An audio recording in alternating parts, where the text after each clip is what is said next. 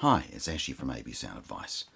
Today we are doing a product preview on the Mac Audio Edition BS30 12-inch subwoofer in a pre-made enclosure. Now this is a sealed enclosure, and again, as I've mentioned before, Mac Audio being a very musical company and everything's about, they do home audio, and the Germans do a fantastic job when it comes to not only sound but just making things. They go to all sorts of extra effort of detail just to complete their products in a very professional manner. So we'll cover off the first thing, of course. This is 250 watts RMS, and it'll take a 800 watt peak.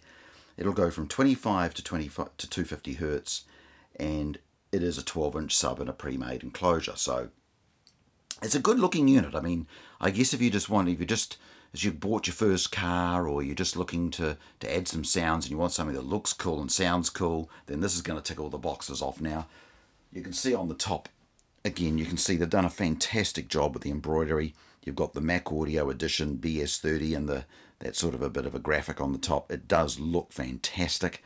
So it's targeted for anybody who wants a bit of a racing sort of look.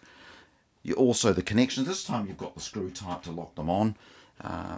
It's nice and easy to install. Being sealed, again, it's going to be very musical.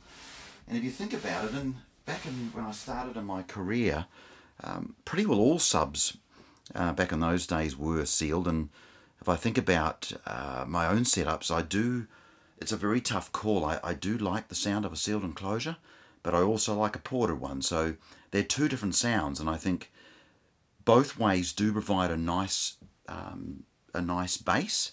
But I do find with the sealed enclosures, it's more natural, it's more punchy, it's got a really nice natural sound. And again, being a 12, this is targeted at a different price point. It's not expensive, it's not cheap, so it's right in the middle there.